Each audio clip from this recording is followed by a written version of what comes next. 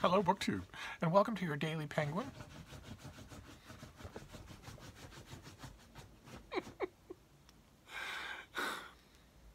You'd recognize it by the sound now, even if you didn't recognize it by the name. Are you quite? No. No, she's not done.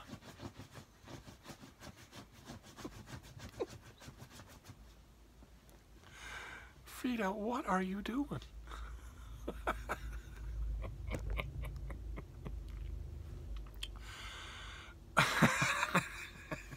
Welcome to your Daily Penguin is what I was trying to say.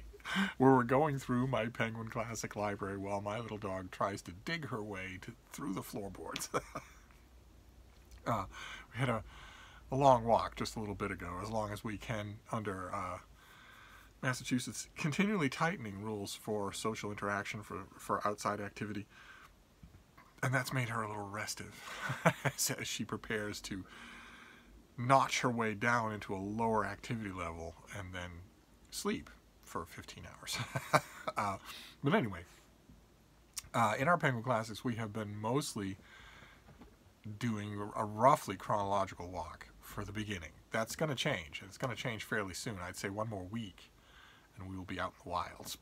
But we, for instance, saw the journals and voyages and the immediate histories of Christopher Columbus, who is immortally associated with the year 1492. And then we had to move forward in time to look at Thomas Nash.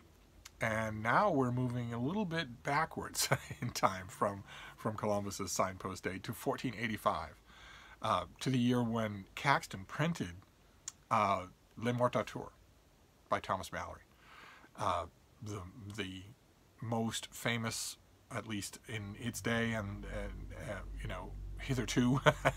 I think it's been outpaced by Camelot, which was based on another Arthurian retelling. But up until that point, anyway, this was the most famous of them all. Story of the Arthurian legends, of the Arthurian cycle. Here you have Tristan and Isolde. Here you have Guinevere and Lancelot and King Arthur and Mordred and the betrayal of the Knights of the Round Table. And Penguin Classic, this edition is edited by Janet Cowan and is in 2 volumes. With tapestries. We're in a lot of Penguin Classics for this time and a little later, we are changing the ubiquity of Roman frescoes for the ubiquity of tapestries. Once again, I want to stress here that we are not dealing with the vagaries of translation, and we're not dealing with the pitiless ratio of the survival of the text itself. For a lot of Penguin Classics from here on out, we're going to have to find other things to complain about. and I do, of course, have a complaint. You could see it coming a mile away, right? Morte is a great, sprawling, fantastic work of fiction. It is so well known that I suspect that it's not nearly enough well read.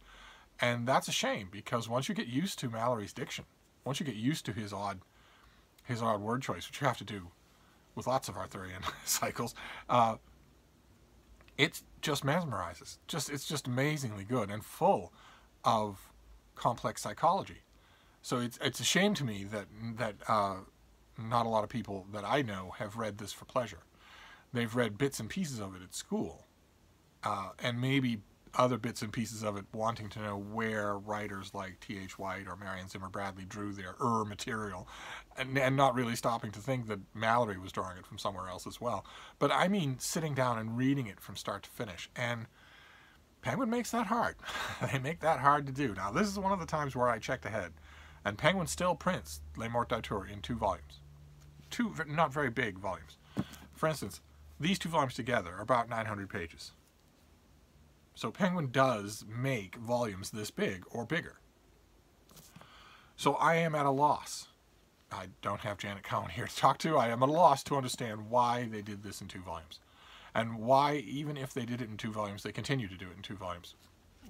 Why do we treat our masterpieces this way? Why do we do that? This is a masterpiece. I cannot recommend the book strongly enough. It sits on a lot of people's shelves. A lot of people try it. They try it for 10 pages and they realize what a downright strange reading experience Malory is, and they sort of give up.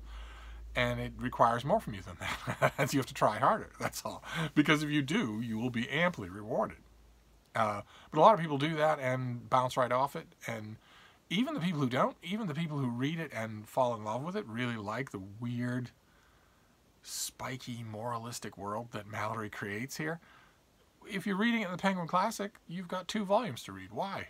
Why do you have 2 volumes to read? Why? The 2 together do not constitute a forbiddingly large work. No, they would be much shorter than War and Peace, for instance. They'd be about the same length as Anna Karenina, which Penguin would never dream of printing Anna Karenina in 2 volumes. Although once upon a time, Penguin Classics did print War and Peace in 2 volumes.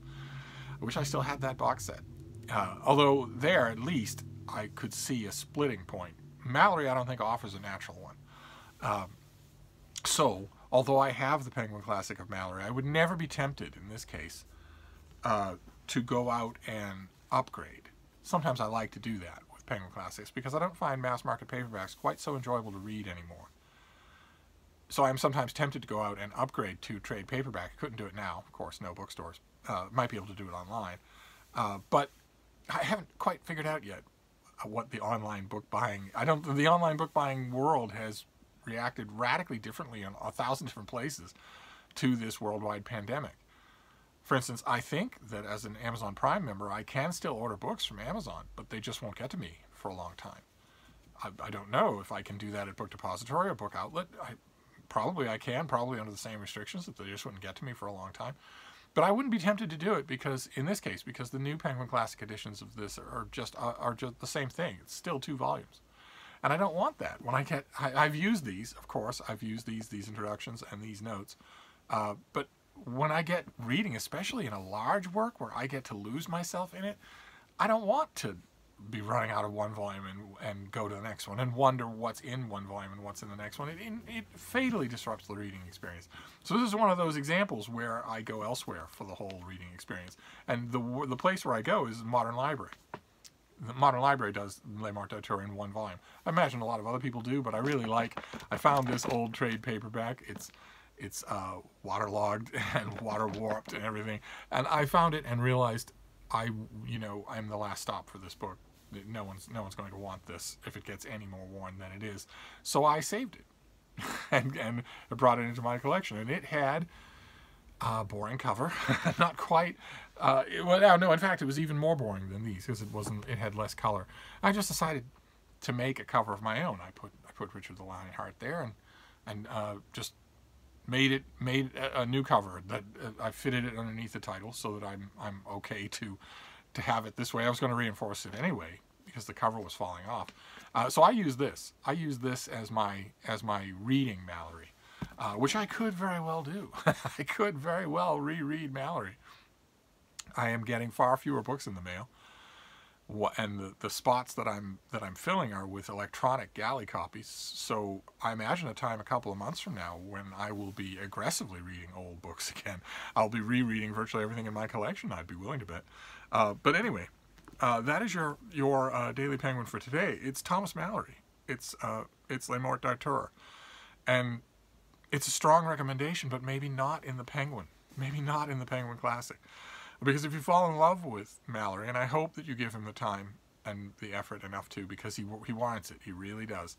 If you fall in love with him, I don't know that you're going to like stopping your reading experience of the one book, which was conceived, I believe, conceived and executed from beginning to last as one book, not as just an accumulation of anecdotes, and then this happened, and then that happened.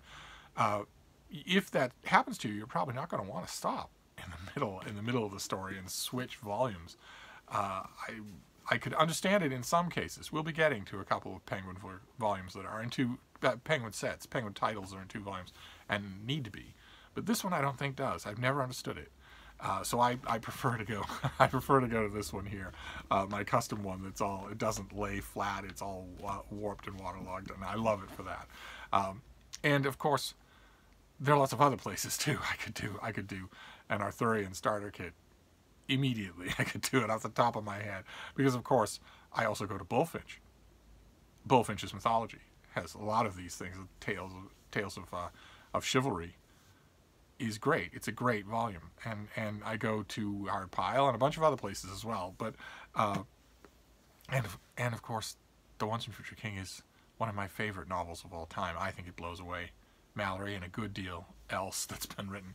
But either way, when I want to go back to Mallory, I don't find myself going back to my Penguin Classics. I find myself going back here. I don't know that I would get rid of. I've had these Penguin Classics for so long. How long have I had these? Oh, good Lord. Okay, all right, well, that's a long time. But